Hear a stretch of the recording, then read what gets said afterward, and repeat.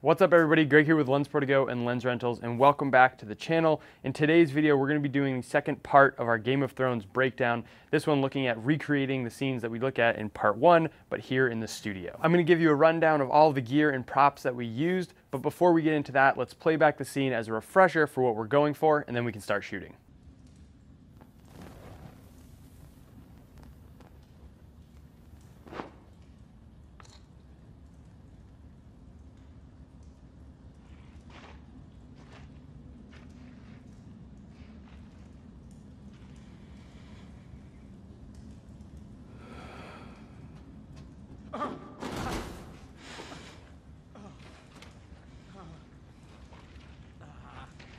What are you doing in Winterfell?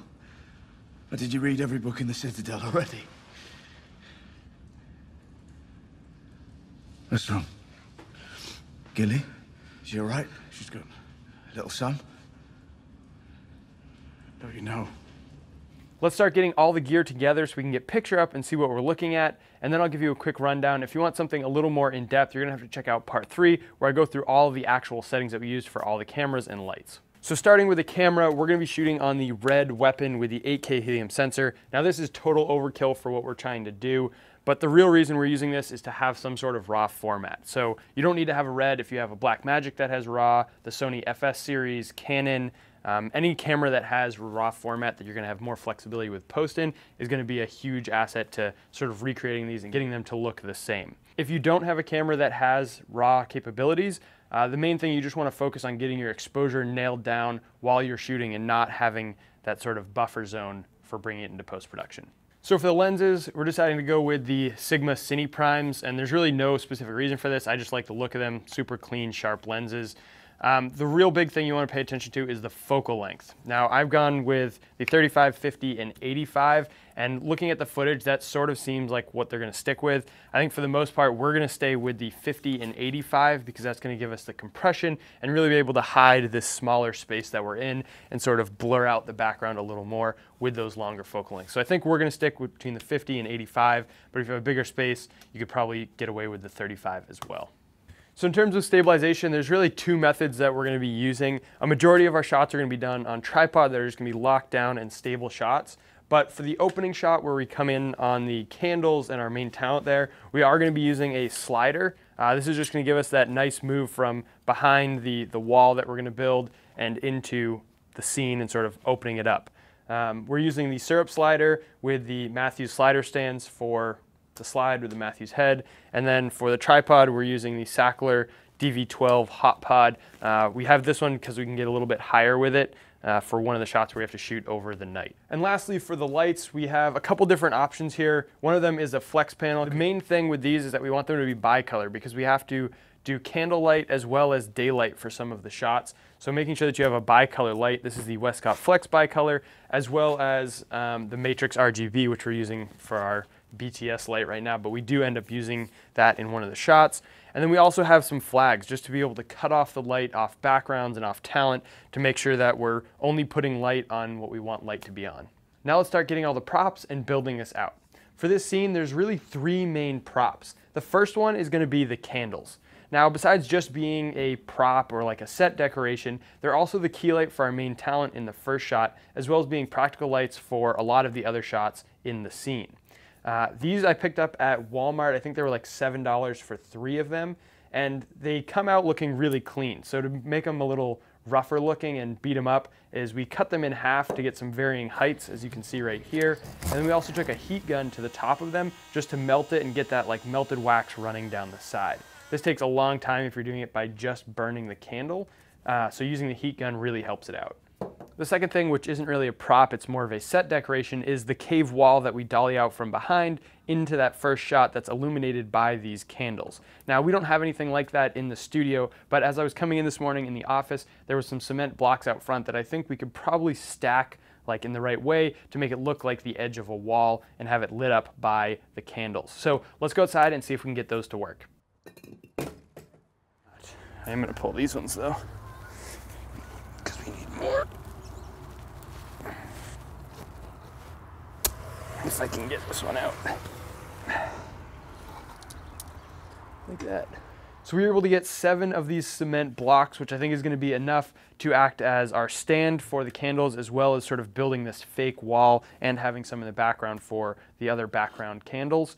So I'm going to play around with this for a little bit and see if we can get something that looks good to camera.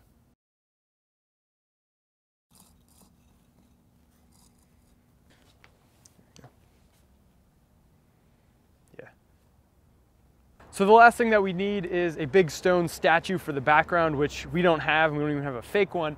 What we do have is a knight of armor that my buddies over at New Sky Production had in their office.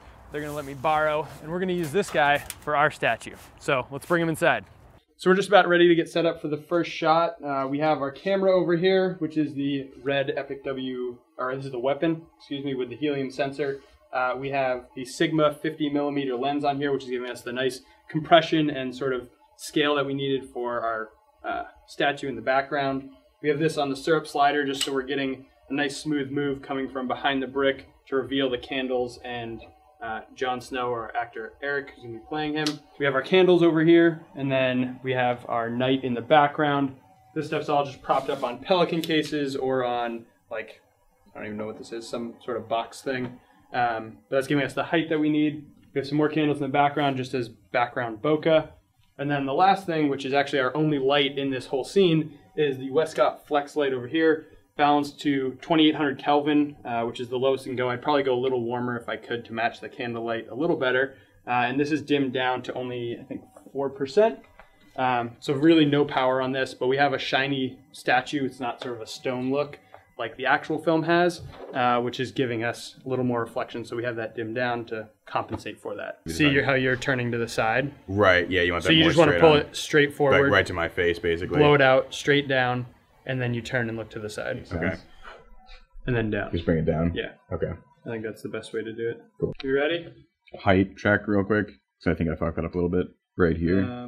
Second action. Look. Back, and then sort of step out at the same time. So like you're gonna like that. Everything was good. Does he look and then kind of be like? It's like straight back and then out. Yep. Okay. They're back to everything in high school, and everything I did was just a remake of a different scene. Yeah. Honestly, I stand by as a really good way to learn. I feel like I need to go a little shallower. Do you think it's not enough of a? I don't think it's blurred enough. We'll go to like a 2.8. I think that was it. I think that was good. I think that was good. This is my debut. You're who? Jon Snow. Jon Snow. Jon Snow. Okay. Aegon Targaryen. Aegon the Targaryen. rightful heir to the Iron Throne. Rightful King heir. of the Andals and the First Men. Yeah, but Protector of the realm. First action. Second action. Look. I think we're good with one of those. Yeah. I mean, this one's obviously brighter, like all around, but I can bring it down. Yeah, it's not a problem. Yeah. Left side over OTS. So we're So gonna we're need gonna to move flip the statue everything to be here. All be in front of the black background, right? Yep. So Okay. we'll pull the statue like here. So yeah, this guy is gonna go here. We might need to do this up even a little more though, because like in the shot, it's really coming down on you. How tight? So this is where we need it too. Let's check the shot again. Wow, they really do cheat out of that, don't they? Not The right. statue- Because the statue in the shot next Right, to him is exactly, like the not that same height. eye height. So you and want to then get, it's by the up way, here. that statue should be coming all the way in, like this far into the frame. Yeah, On the basically bottom, like and the it's bottom. me like waist up. up. Yeah. So we'll make sure to cut. Yeah, we don't want to see my jeans also, just in general. I don't know if that's quite in keeping with our aesthetic here. So right now we're just swapping out our tripod for the slider with the slider stands because we have to get up a little bit higher to get above this knight over here. So we're switching to the Sackler.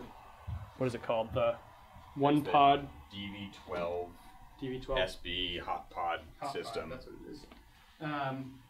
Because this will allow us to get up to the height. If you don't have a tripod that can go this high, the other option is throw apple boxes underneath each of the feet or pelican cases or just something to try and get that height on it. And that's backwards.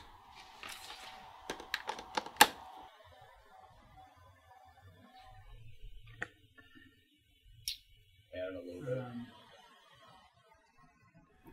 So yeah, so we need a fill on the right side for sure, just for a little bit of light. Just a little bit of like daylight almost, because that's like a blue color coming in. Yeah, because there's daylight in the background on the wall, but his is still very much. No, orange. his is blue. Is it blue? That's blue coming this side. Okay, yeah. no, you're right. So a little blue, and then what's on the? We just need something, probably orange still, just to Hitting this to give like an to edge give the edge to it. this Yeah. way. In front of you. Right. So like even like there with that. I mean, I could move, just put the diff on you. That's not bad. We lose this side of it though. Like all. Oh, like the head. The head part of it, which I think we should see. Okay. Especially since there's nothing in the background anymore. Yeah. I mean, honestly, maybe we'll just use this guy, our BTS light. Get that out of here. What's intensity?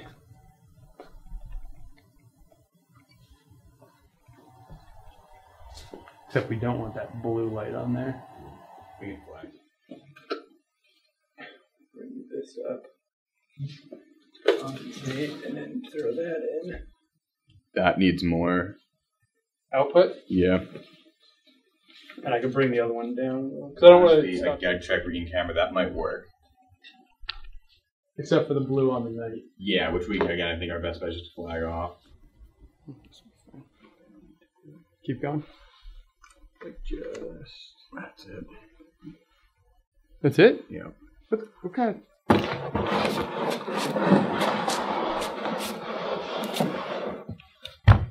It's actually doing a lot. Oh yeah, look at it on the reflection of the... Move for a second. You're right. Yeah. Yeah, that's doing quite a bit. Which you probably don't want that much. Up corner. We did lose it in the corner of that. That kind of gives the separation. And then I can bring this down if we need to go darker. A little too much blue. Yeah, that looks pretty good. I'm happy with how that looks. You're getting light. We're getting close. Just fine tuning it. We're trying to knock down some of the light that's hitting the statue here. And then I think we're pretty much ready with everything else. Nope. Right in. Like that. Perfect. Yeah, So I'm you just literally stare staring at at it. All right. Go left shoulder to the center. So other direction. A little more over. Yeah, right there. So left foot on the dot. Check focus here. And action. Cut. I think that felt good. Double check the focus, yeah. Right now, we're trying to do the reverse of the shot we just did with the OTS of the night looking at Jon Snow. Now we're trying to flip it, and we don't have like 360 of black or like a set to shoot on. So what we're doing is rotating it around. So now we need to get all of the lights from that side onto this side and kind of just rotate all of the lighting as well. Just so we can make the continuity the same between all of it. The edge is a little bit harder. So I think I'm going to drop out the diffusion because we want to really see like that. Let's get the shot up. This like hard edge and like rim. And like that very, highlight. very minimal on the other side, just enough to see. So we'll get it right outside of frame just so we can get that nice look. And then, yeah, it's pretty shadowy on the opposite side. Oh, gosh. Fell down. See? Are we not doing audio? Okay, you want to stand in?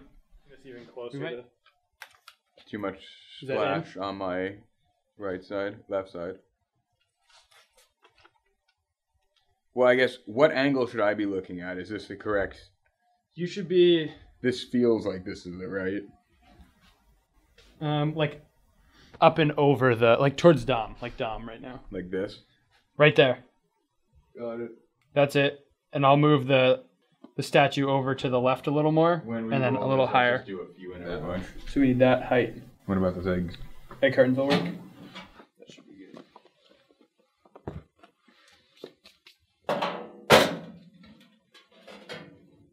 The scene. Man, dude, that's like, it's on 0.2%. Dude, the Matrix is nuts. Yeah, it's doing a good amount. Yeah. I think because it's such a reflective thing. Like the wall, you mean? No, the, this. Oh, this too, yeah. Like, I mean, you put the candlelight on it, it's like... Right, it's all over it. Do you want a smaller flag? Bigger the flag is better, right? That's not something anybody has ever said. That's looking better. Cool. I'm gonna stop down to like a 2.8. What did you just do to do that? But I'm at 2.8. I mean, we could brighten this up and I could go to a 4. Let's up that a little bit. Yeah, there you go. Now you're getting a little bit of bounce back too off this. Yeah. Like the white walls and stuff. He hears it and then it's like a second later he like turns around. Yeah, let me take a picture of it on here so you can see it. Yeah, so you can see like the thing. Okay. So I think that's it. Let's do it. So I'll call out both those actions for you. We flip the whole scene around. We have our knight up against the black curtains now. We're going OTS over our talent. And we have on the left side here, which is our only light. Actually, it's not our only light. It's our key light for our talent, which is the flex. Let's see what this is at. 9%, still at 2800 Kelvin. So we're still keeping that warm light to go off the candles that we had lit before, but we don't have any of those lit right now. And then our other light over here is the Felix Matrix. This is also at 2800 Kelvin, matching candlelight again. And this is just bouncing off the wall to give a little bit of fill to the shadow side of Jon Snow, as well as our statue. And that's really all we have in this scene. If we go and look at the monitor over here, Jon turns around, which he's going to do right now. You can possibly see in his eye light. If you can't, I'll play the clip right now so you can see it. Like the catch light from the Westcott Flex. For the lens, we switched over to the 85mm to get a little more compression between our talent and the statue. Our statue is a little bit smaller than the one that they used in the actual film. So to try and make that look bigger, even though it's farther away, we used the longer focal length to compress the image and sort of bring that all together. Other than that, nothing else of our settings has really changed. We're shooting at a f4 so we can keep a decent depth of field. And that's pretty much it. So let's go ahead and shoot this. Okay, and camera's speeding. And action. Deep breath. Sound. Turn.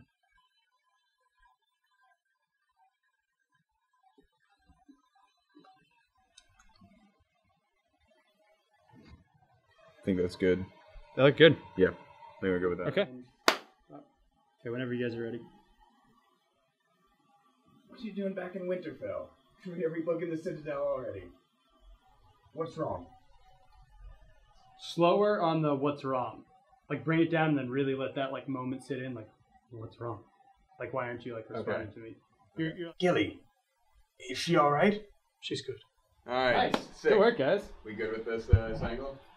I think so. Yeah. I'll play it back so you can see. Yes. Cheers, Bill. Selling it, man. Yeah.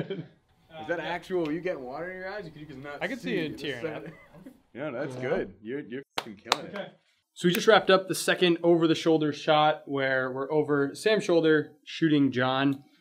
Just what we have is a Felix using a little bit of bounce for our fill side, giving some blue accent light, as well as another Felix P360, just sort of bouncing on the background as you can see here to give a little bit of fill and texture. We don't have a full set that we're shooting on, so it's nice to have a little bit of dimension and color change in the background.